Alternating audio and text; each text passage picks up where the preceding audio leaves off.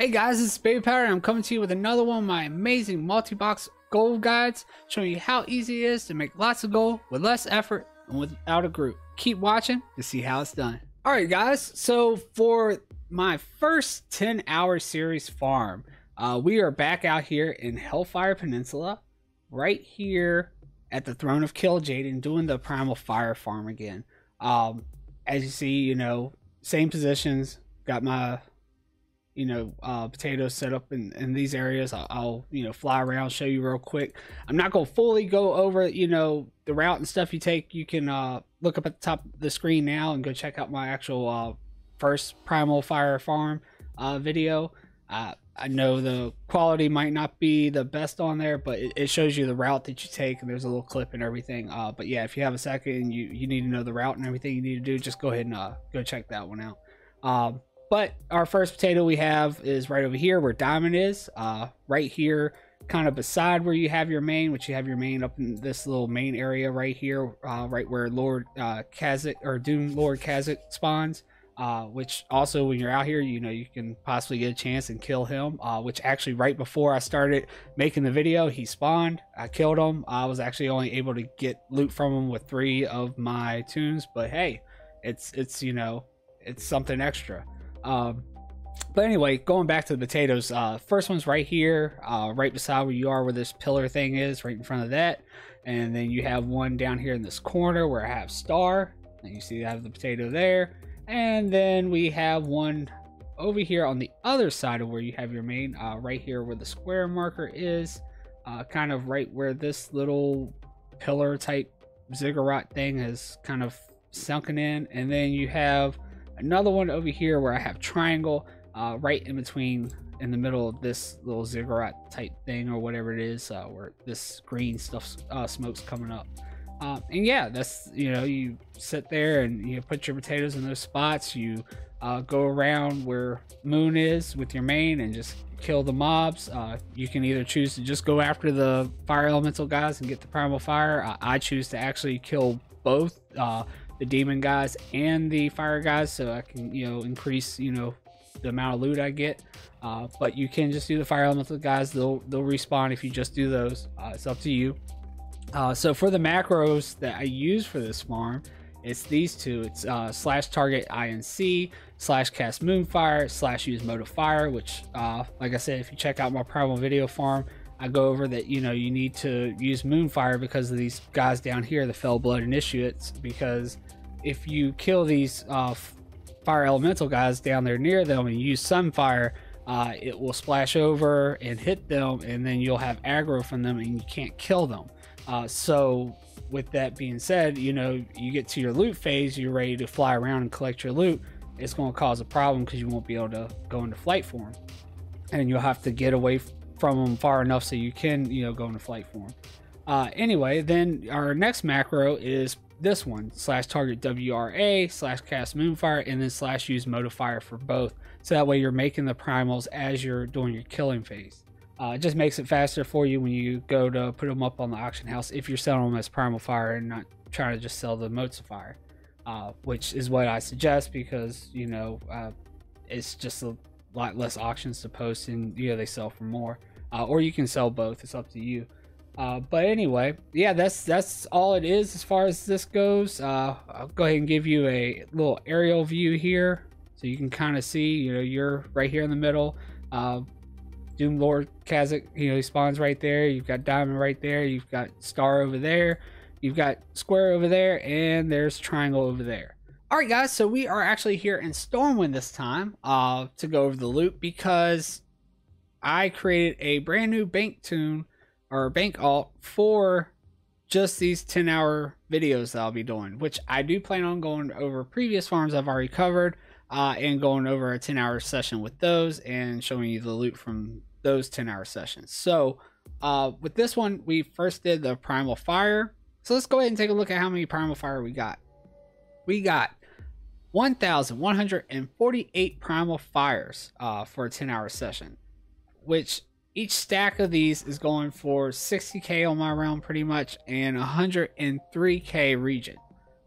That's pretty awesome. Let's go ahead and look at the transmog we got. We got the Ashenville Longbow, 37k on my realm, 33k region. The Bloodscale Legs, which I love getting these because they got a nice look to them. They have a high sell rate at 0.04, and they're going for 10k on my realm, 12k region. It's not bad. We got the Dream Seeker Dandelion. It's an offhand, 17k on my realm, 26k region. Bone Chewer Spike Gloves, 13k my realm, 7k region. The Giant's Leg Bone, 26k my realm, 10k region. We got the Caraborian Battle Axe, 13k my realm, 15k region. Citadel Crossbow, 11k my realm, 15k region. And the Telelari Longbow, 21k my realm, 19k region. Then we got this right here, the Lead Slug Shotgun, 290k my realm, 146k region. Now that might be fake value, as you see it only has a 0.01 sell rate and it has a region sell average of 1300 gold.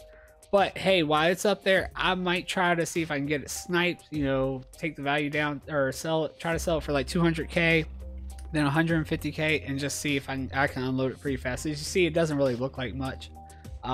We got these epics here off of Doomlord Kha'Zix.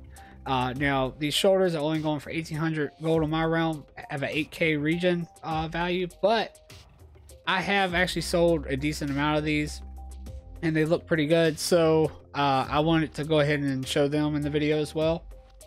Then we got this ring here, the Ring of Flowing Light, 7k my realm, 13k region. This is the item you want from Doomlord though, the Exodore Life Staff, 40k my realm, 64k region, and a 0.03 sell rate. Now just to kind of give you an idea of, you know, how these items have dropped in value since they changed the spawn time, which by the way, the spawn time is about 1 to 3 hours, and I actually killed him 3 times during my 10-hour session. So it used to be though, I would actually sell these staffs for over 100k a piece and unload them pretty fast. Just to kind of give you an idea. Now they're going for 40k on my realm. We got the Hope Ender, 49k my realm, 30k region, 0.04 sell rate. Pretty nice. We also got, now the rest of these items are not off Doomlord Kha'Zix, just the epics, which you get 2 each time you kill them.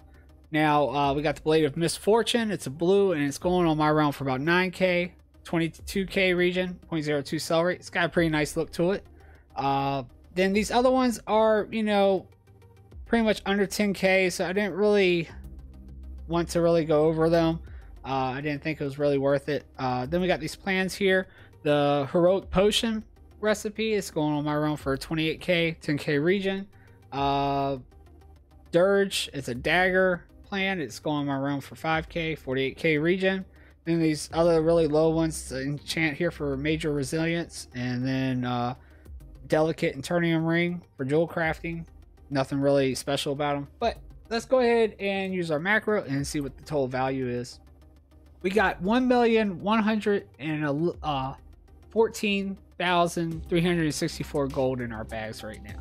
Now also keep in mind, I didn't keep the stuff I would normally keep during my 1-hour sessions. I only highlight, you know, high value items and, you know, the Primal Fire materials. But if you are interested in the other stuff I did get, I did keep it in the guild bank so you can see it. We got all these lockboxes. The Eternium are on this side. There's 22 of them. And we got 13 thorium lockboxes. We also got all this netherweave cloth as, let's see, 5,205 pieces of netherweave cloth. We got all these pieces of transmog that I will still try to sell, but they have, you know, under their values under 5k, but decent sell rates on some of it.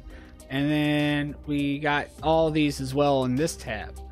So as you see, I mean, I did get a lot of stuff, but I just wanted to kind of showcase these items that I have in the bag now. So that's what we went over, because I feel like these items will sell a lot faster than some of those, or if they sell, their value is not going to really add up to much.